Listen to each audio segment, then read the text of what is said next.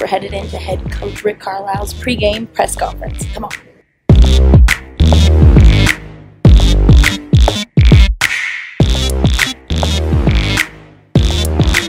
Sounds good to me. Yeah, be good. I mean, it's been tough, some of the games lately. And the history of this league is if you're playing from behind, it's just harder. It's just going to be harder. So, you know, we want a better start at both ends. And, you know, we got to keep working toward that.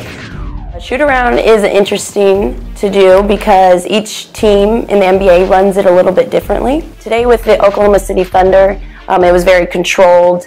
We had a certain amount of time you could talk to Kevin Durant. Kevin Durant's one of the nicest guys that I've met so far in the NBA.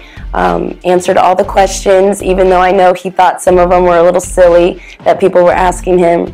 But just like a true professional, answered the questions and, you know, went about his business.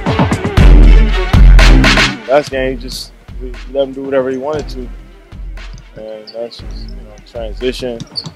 I know a few times I let him run past me in transition for layups. He was hitting threes. He was just doing it all, and he got confidence early in the game. So 90 minutes before the game begins, the locker rooms are open. So far, we've gotten some good interviews, and I've been lucky enough to get some good interviews with some big-time superstars before the game.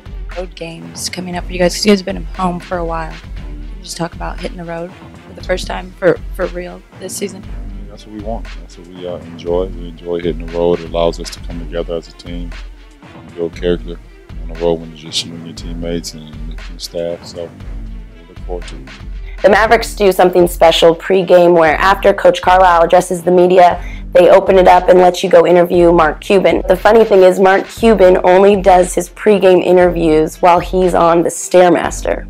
We all know too well what you think is going to happen in the summer never does in terms of who's available and who's not, and you can't depend on it. So you just have to be opportunistic as things present themselves. It's nice that the Mavericks open it up and let the media get to speak right to the owner of the Mavericks.